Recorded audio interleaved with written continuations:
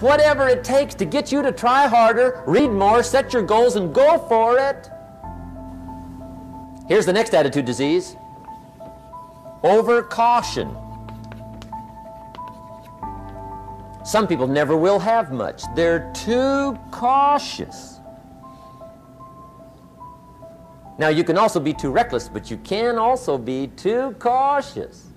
This is called the timid approach to life. And my caution was always the risk. Risk used to drive me right up the wall.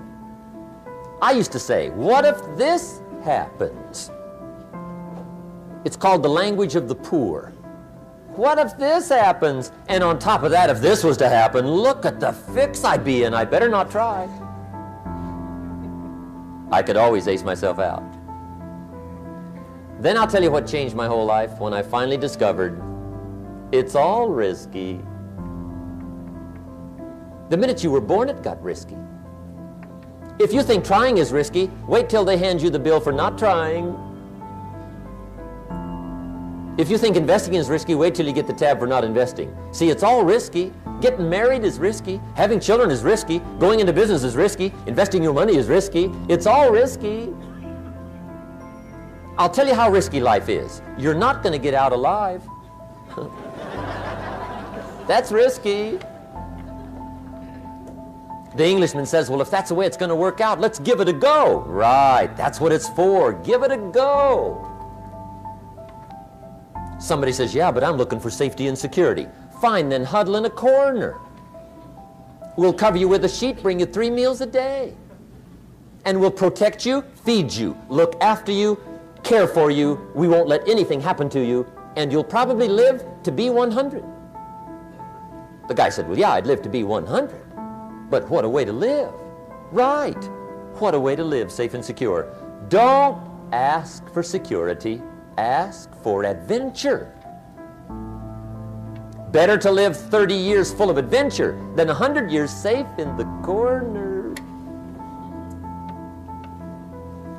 And see, it's not important how long you live. What's important is how you live. Here's the next attitude disease. We're almost through with this motley list. In fact, we're almost through. Hang on. The next one is pessimism. Pessimism, the deadly disease of always looking on the bad side, the problem side, the difficult side, checking all the reasons why it can't be done. The poor pessimist leads an ugly life. He doesn't try to figure out what's right. He tries to figure out what's wrong. He doesn't look for virtue. He looks for faults. And when he finds them, he's delighted. How ugly. This is the poor guy who looks through the window, doesn't see the sunset. He sees the specks on the window.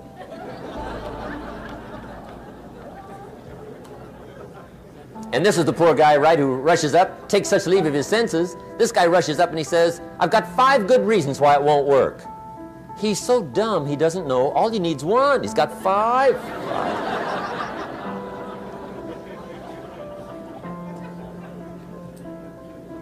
To the pessimist, the glass is always half empty. To the optimist, the glass is half full. Why would the same measure affect people 2 different ways? Answer, it all depends on how you look at it. Our lives are mostly affected by the way we think things are, not the way they are. The way we think they are affects us most. There's a subject we don't have time to get into tonight called better thinking habits. One of the major things Shove taught me when I met him, he said, poor thinking habits keeps most people poor. Not poor working habits. Most people work hard, but they don't think hard. And Shove taught me that the mind is like a factory, a mental factory. And whatever you think about all day long pours ingredients into this mental factory. And that's what builds the economic, social, financial fabric of your life. He quoted me a Bible phrase that says, as you think, so you become. How awesome. When he talked about poor thinking habits, he had me. I used to start the day reading the morning newspaper. I mean, you can believe that or not. I'd get a cup of coffee and read the paper. I'd load up on wars and riots and murders and stabbings and killings and bank robberies and muggings and car wrecks and tragedies. I'd even read the back pages. I seem to like that stuff for some weird reason. I'd load up on all that, and then I'd start the day. You can imagine the kind of days I used to have. You walk around on your financial knees. They call you economic peewee.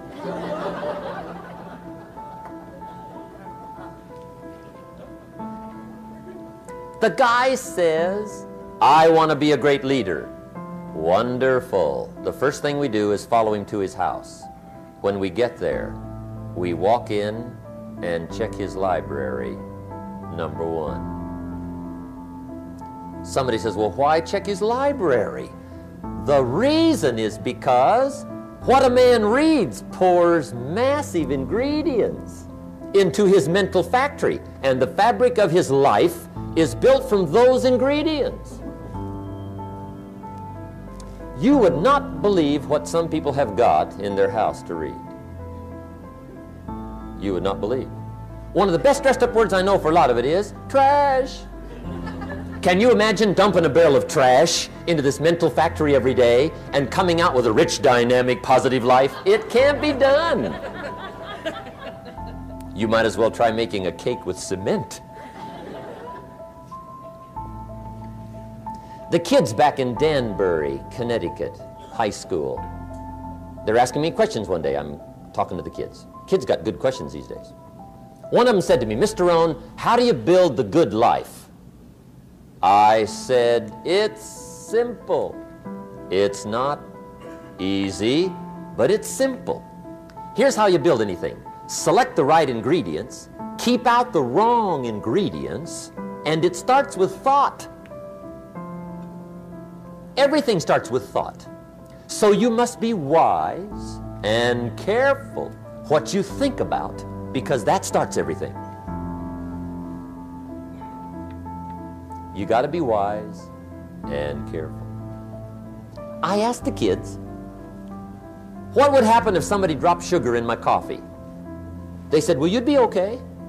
I said, what if somebody dropped strychnine in my coffee? They said, well, you'd be dead. I said, correct. Lesson 1. Life is both sugar and strychnine. You gotta be careful. I said, what if my worst enemy drops in the sugar? They said, will you be okay? I said, what if my best friend, even by accident, drops in the strychnine? They said, well, you'd be dead. I said, correct. Lesson 2. Watch your coffee.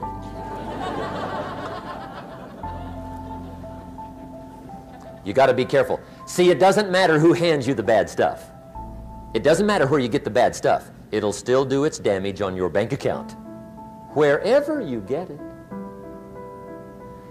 Mr. Schoaf gave me one of the greatest phrases when I first met him when he said, Jim, every day stand guard at the door of your mind. How important. Stand guard at the door of your mind. And you decide what goes into your mental factory. Don't let anybody just dump anything they want to in your mental factory, because you've got to live with the results. Okay, here's the last disease, and we're through with this list. In fact, we're almost through. Hang on. The last subject is very brief. The last disease, but this one is deadly. Engage in this one, indulge in it even slightly, and you might as well forget the future, because it's going to forget you. Complaining, crying, whining, griping, a Bible word called murmuring. See, that'll ace your future.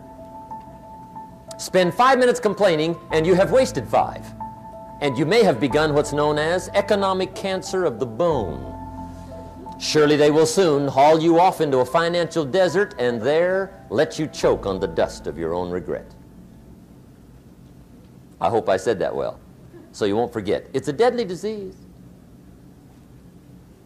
If you don't think it's bad, ask the children of Israel of Old Testament fame. Typical of us all, their story just happened to get in the book. Story says, children of Israel were slaves. God performed a series of dazzling miracles and got them out. And now they're heading for the promised land. Remember the story? Heading for the promised land. Tragedy of the story, they never got there. Reason. From day one, they started to complain. They griped about the water. They griped about the weather. They whined and cried and griped about the food. They griped about the leadership.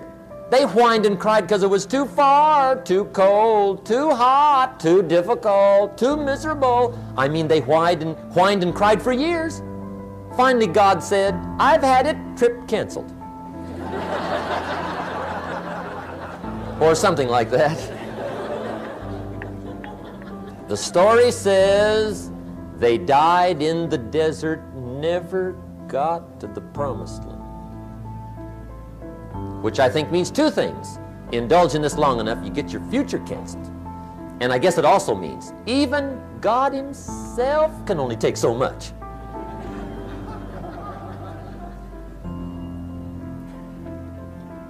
Okay.